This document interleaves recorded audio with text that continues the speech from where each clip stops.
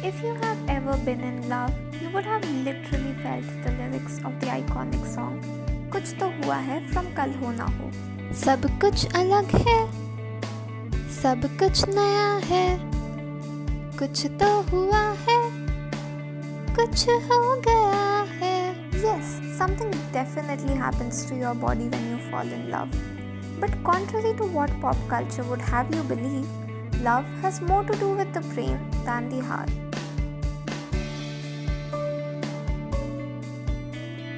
Over the years, MRIs have shown that when someone is shown a picture of the person they are romantically involved with, the part of the brain that produces dopamine lights up. Here's why this happens. The first stage is infatuation.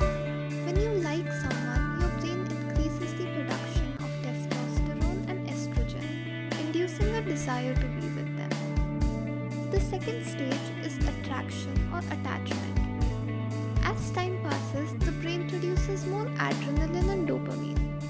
Adrenaline causes anxiety, excitement, and restlessness, which is literally the butterflies in the stomach feeling that we talk about. Dopamine kindles the brain's reward department. The third stage is relationships.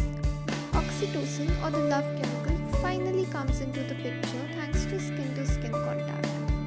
Not to forget vasopressin, which induces feelings of protectiveness and possessiveness. Interestingly, when in love, the brain more often than not ignores red flags because the neural pathways responsible for rational thinking get shut off. Not just that, the brain might also perceive love as an addiction. But love can't be generalized, no.